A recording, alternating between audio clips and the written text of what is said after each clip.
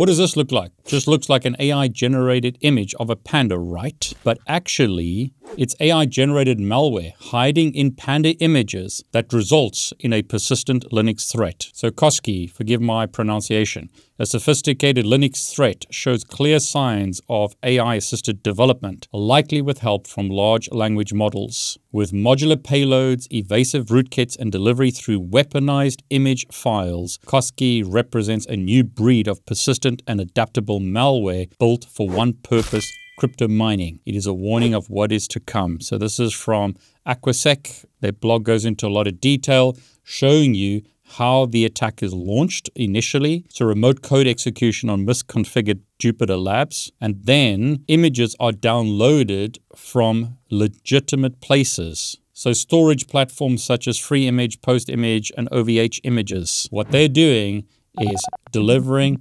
code through an image because they are doing their payload delivery via polyglot abuse. This is not steganography, but rather polyglot file abuse or malicious file embedding. This technique uses a valid JPEG image with malicious shellcode hidden at the end. The whole idea with polyglot abuse is if you look at the image, it's just going to look like a normal image.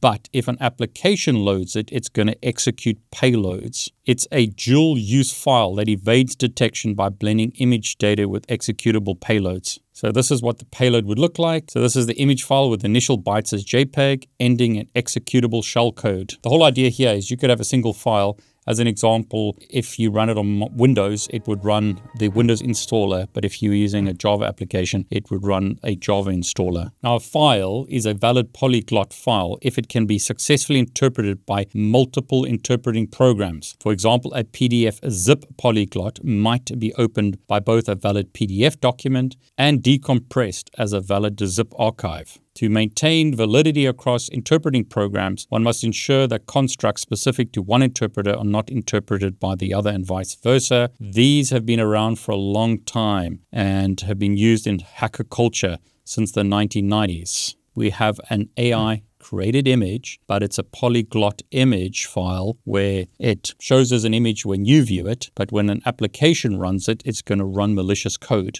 Notice a web-hosted image contains malicious C code or malicious shell code that does something on the targeted system. As an example, downloading crypto miners.